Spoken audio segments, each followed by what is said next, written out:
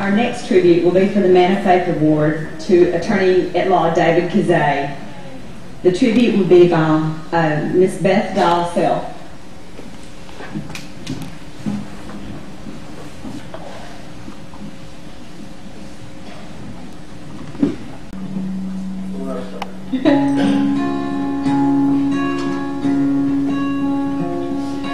What can wash away my sin? Nothing but the blood of Jesus.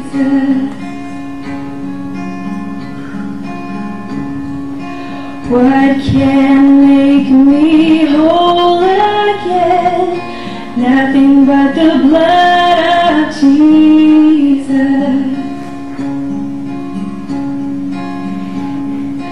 Oh, precious is the flow that makes me white as snow.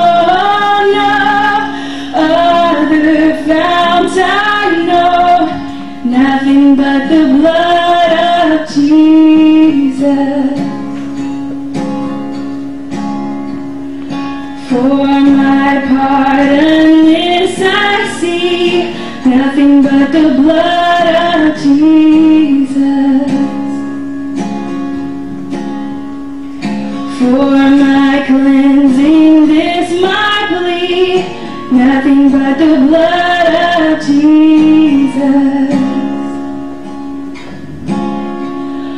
Oh, precious is the flow that makes me white as snow. Other fount I know, nothing but the blood of Jesus. Now by this I'll overcome, nothing but the blood of Jesus. Now by this I'll reach my home, nothing but the blood of Jesus. Oh, precious is the flow that makes me white as snow. No other fount I know, nothing but the blood of Jesus.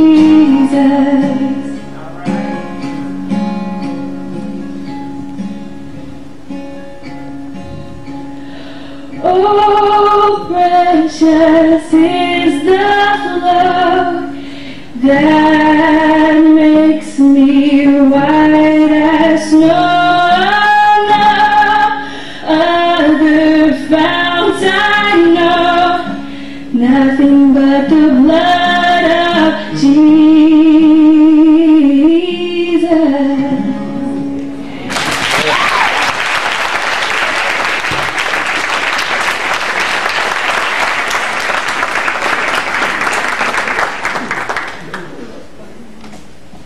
Faith Award. The presentation will be given by Mr. George Hopkins.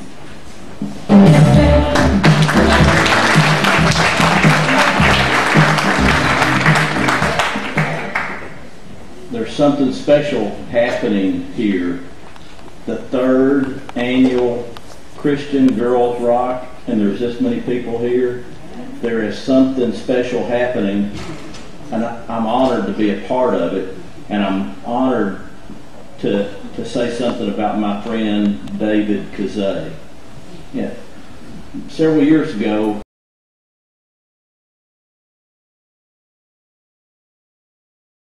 about being in your firm, I said, yeah, I once had a partner, I don't have partners anymore. And well, why don't you talk to him? I said, no, I'm not going to talk to him. Well, you know, some people are bright, and they're clever, and they're capable. What I didn't know is he would not be in my office because I just honored enough he wasn't going to be. What I didn't know is he was dedicated enough he's going to be in my office almost anyway. So he bought an office 1 brick away from my office and stayed there. And I learned something. You know, old guys like me can learn something from young people. Some of the people in here, you know, who are almost adults, were toddlers when I left office many years ago. But sometimes you see sparks in people that others don't get a chance to see. I've seen presidents when they were governors. I've seen state senators who later became governors, and I've seen people across the spectrum. But I saw something special in David. Let me tell you, it's not everybody who can stand up and unite when it's easier to tear down. But David is a uniter. There's not everybody who can talk about love and trying to be kind when it would be easier to talk about hate. In the politics that we have and that David worked through, he did it a special way.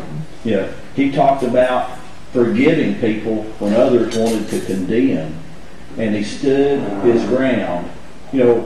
Several years ago I was in Detroit, and I went to the Henry Ford Museum, and I walked in there, and I stood in the very bus and touched the very seat that Rosa Parks sat in, and it moved me. Because sometimes you've got to stand for what's right, even if you're condemned for doing it. Because if you don't stand for what's right, somebody will always run over you. David stood for what was right.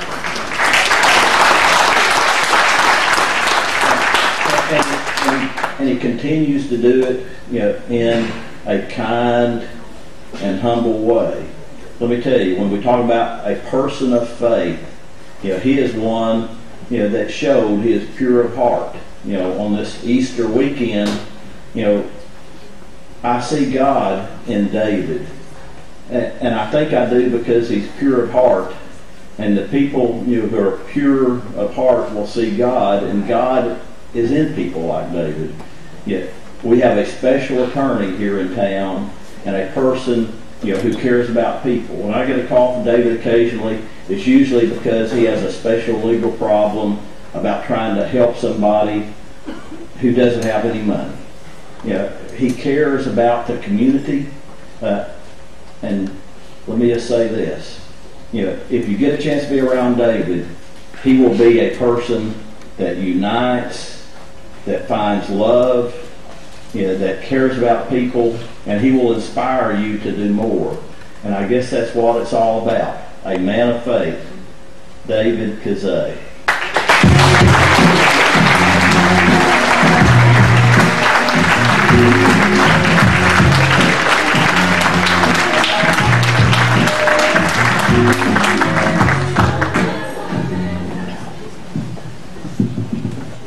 It seems really presumptuous in this crowd of people for me to be recognized as a man of faith, because I usually really don't see myself that way.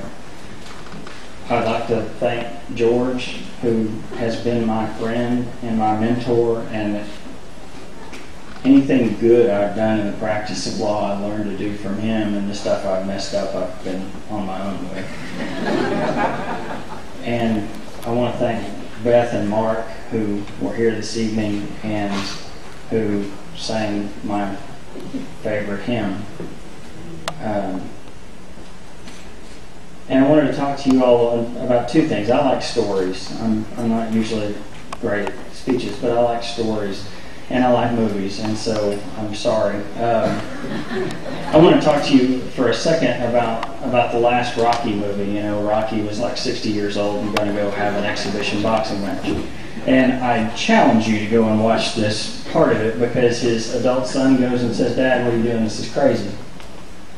And, Rocky, in that very Rocky sort of way, says, I'm going to do this, but the thing is that no matter how hard I hit or you hit or anybody else hits, nothing hits as hard as life. Life will put you to your knees and keep you there permanently if you let it. The real thing is not about how hard you hit, according to Rocky, and I think he's right. It's how hard you can get hit and keep moving. How much can you take and keep going forward? And I think about that because Rocky went on to talk to his son a little bit, and he was like, go and get what you're worth, go and do what you can, but you got to be prepared to take the hits for it. And I wanted to tell you another story because this one on this Easter weekend you guys will I think appreciate. I've been thinking a lot about the prophet Ezekiel for the last few weeks. And the very first verses in Ezekiel says he's standing there by the Kizzia River in Babylon with the exiles, the people who have all been taken from the homeland. They're in Babylon. They've been removed from Judah. The temple was burned to the ground. The walls were torn to the ground. And everybody was either killed or hauled off. And the word tells us that Ezekiel was a priest. And Ezekiel's there by the Kizzia River in Babylon, hundreds of miles from home, hundreds of miles from the temple where God, the Most High, lived. The same God who had defeated the Egyptians, the same God who had defeated the Canaanites, the same God who had defeated the Philistines, rolled over to the Babylonians. And I think a lot about what is a priest, because the word tells us he'd been there for 5 years dealing with that loss. Was God beaten? Was he forgotten? Was he already forgotten us? And the next few verses tell us that Ezekiel saw a great storm coming from the north, and it goes on at length describing this chariot, and in the center of this chariot is the presence of God. That, I guess really, for us, yeah, we can take the hits and we can keep on getting up. And as Jack Dempsey used to like to say, a champion is someone who gets up even when he can't. But the other part of that is that sometimes, even when you think he's forgotten you, well, God will come for you too. Thank you all.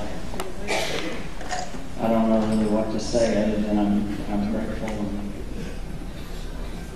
Thank you.